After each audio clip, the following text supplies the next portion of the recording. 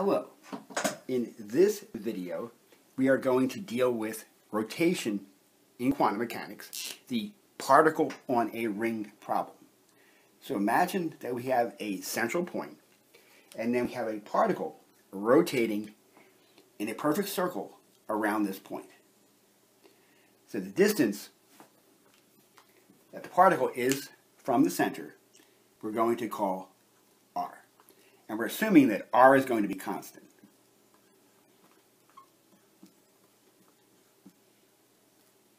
Other than the particle being constrained to rotate in a perfect circle, there will be no potential energy acting upon the particle.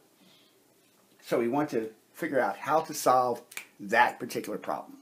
So we realize that we have to solve the Schrödinger equation, minus h bar squared over 2m times the Laplacian of psi plus v, the potential, times psi, being equal to the energy times psi. And since the particle is free to rotate, our potential energy term is going to be 0. We are writing our problem most efficiently in polar coordinates, so therefore we have to write our Laplacian in polar coordinates. So to do that, we write it as minus h bar squared over 2m. Then we have the second derivative with respect to r plus 1 over r times the first derivative with respect to r plus 1 over r squared times the second derivative with respect to phi, all acting on psi. Now that is a complicated expression, but a couple things will make this easier for us. We realize, since r is a constant, that both the first and second derivatives with respect to r are going to automatically equal 0. So therefore, these two terms will drop out, and we can more simply write our version of the Schrödinger equation as minus h bar squared over 2m times 1 over r squared times the second derivative with respect to phi, all acting on psi, is equal to E times psi. We notice that in the denominator we have this expression 2m times r squared, and we make the substitution.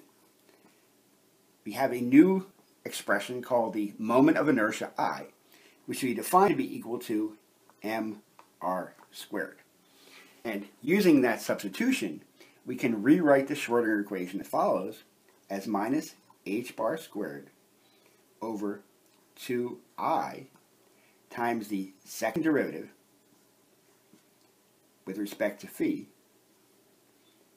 of psi being equal to E times psi. So this is the revised version of the Schrödinger equation that we need to solve for this particular situation. So let's make a fortuitous guess as to a trial wave function for this system.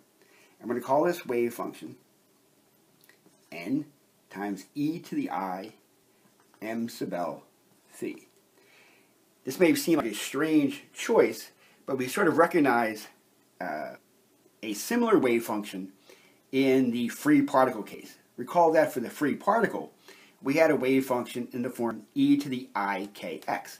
So here we can think of x as being replaced by the angle phi, and the constant k being replaced by this constant m sub l.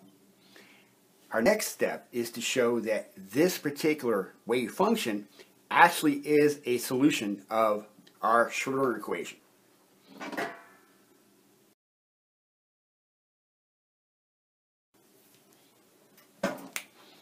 So now we have minus h bar squared over 2I times the second derivative with respect to phi. And then we're going to put our trial wave function in here, n times e to the I m sub l phi equal to E psi. So now let's exploit the fact that the second derivative is simply the first derivative of the first derivative. So we'll take the derivative of this expression with respect to phi the first time. So we end up with minus h bar squared over 2I times the first derivative with respect to phi. And now we'll put inside the parentheses the appropriate first derivative of this expression. So it's going to be I times m sub l times n e to the I m sub l phi.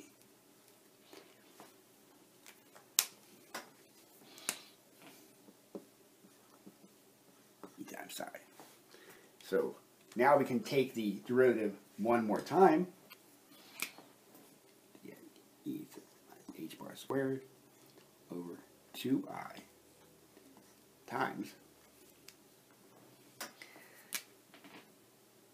We need to multiply this coefficient by I times m sub l again. So we have I squared times m sub l squared times n e to the I m sub l phi.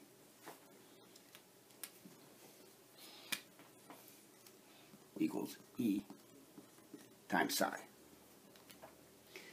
We again make some simplifications.